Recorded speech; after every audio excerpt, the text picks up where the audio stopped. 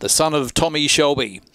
He's setting the track alike at the moment. His pups and they're set ready and racing. King Tommy began quickly on the inside. Also fast away was Jamie Keeping. Tries to head off. The favourite who hunts up on the inside had to get off heels there and got severely checked. Going into second place was Travers Mania. As they go through the fog, Bell McBlazer was next and then followed by Get Out. Well back in the field, in fact, it was King Tommy. On its outside now as they go off the back was Navy Blue Buzz. Second last, Get Out, Halcyon Days as they swing though. It's Jamie Keeping on the inside being tackled by Travers Mania. Deep on the track, Navy Blue Buzz over the top, and Navy Blue Buzz wins from Jamie Keeping. Third across the line was Bell McBlazer, either Travers Mania or King Tommy for fourth, I'd say. Then followed by Get Out. Behind them next of all was Halcyon Days, and Sunset Louis fell but made it safely into the pen.